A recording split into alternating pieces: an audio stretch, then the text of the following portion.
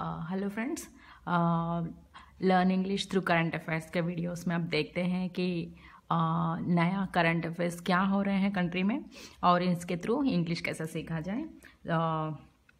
तो first word है हमारा जल्लीकट्टू। ये एक्चुअली इंग्लिश वर्ड नहीं है, तमिल वर्ड है, लेकिन न्यूज़ में है तो बता रही हूँ। जल्लीकट्टू का मीनिंग है बुल टेमिंग।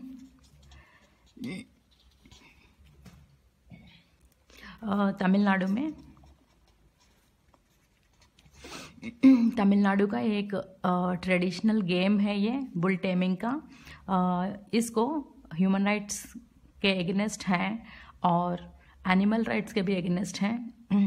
इस वजह से सुप्रीम कोर्ट ने बैन किया है इस गेम को। लेकिन पूरे तमिलनाडु के तमिलियंस अपने कल्चर के हिसाब से हैं, कल्चर के एगेंस्ट ऐसे जजमेंट्स नहीं देना चाहिए करके प्रोटेस्ट कर रहे थे। तो सेंट्रल गवर्नमेंट ईल्ड हो गई और स्टेट गवर्नमेंट को ऑर्डर दिया कि ऑर्डिनेंस लाया जाए सुप्रीम कोर्ट के ऑर्डर अगेंस्ट और बुल टेमिंग को, इस जल्लीकट्टू को फिर से चालू किया जाए। तो फर्स्ट वर्ड है जल्लीकट्टू। इसके बारे में एक सेंटेंस इंटरेस्टिंग आया था कि the journey of jallikattu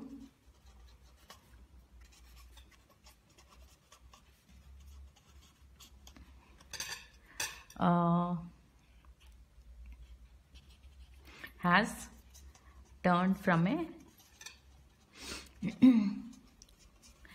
local event to Tamil totem। तो नेक्स्ट वर्ड है टोटेम। तो टोटेम का मीनिंग है आइडेंटिटी। तो the journey of jallikattu has turn from A local event to Tamil identity. तो पूरे तमिलियंस अपना आइडेंटिटी समझ रहे थे इसको। तो सुप्रीम कोर्ट के ऑर्डर, इसके बैन करने का ऑर्डर मान नहीं रहे थे, प्रोटेस्ट कर रहे थे, तो ऑर्डिनेंस लाना पड़ा। तो सेकंड वर्ड है टोटेम। और नेक्स्ट वर्ड है पीएम मोदी कच्छ गुजरात में एक इवेंट अटेंड कर रहे थे जिसमें यूनियन, स्पोर्ट्स, कल्चर और टूरिज्म मिनिस्टर्स, पूरे सारे स्टेट्स के sports, culture, tourism ministers along with union ministers एक मीट कर रहे थे कि कंट्री के स्पोर्ट्स को, कल्चर को, टूरिज्म को बढ़ावा कैसे किया जाए। इसमें पीएम मोदी इनॉग्रेट किए थे, स्पीच दे रहे थे, कह रहे थे कि सारे मिनिस्टर्स, सारे डिपार्टमेंट्स, सारे मिनिस्ट्रीज, सारे स्टेट्स अच्छा काम कर रहे हैं, but they are working in सीलोस। तो नेक्स्ट वर्ड है सीलोस। देखते हैं सीलोस क्या है। तो सेंटेंस के हिसाब से तो लग रहा था कि कुछ तो एगेंस्ट बोल रहे थे। तो सीलोस मतलब इन आइसोलेशन। तो वर्किंग इन सीलोस में but not with coordination.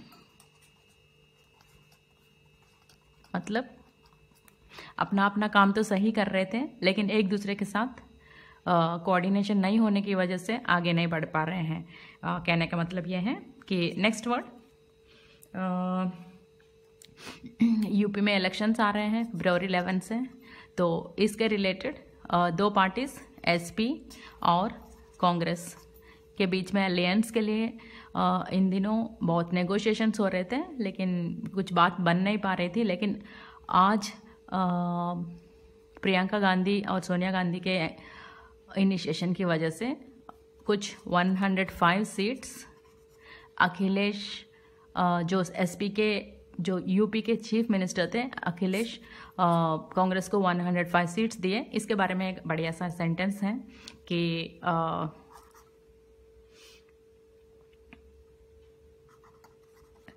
This signals a denouement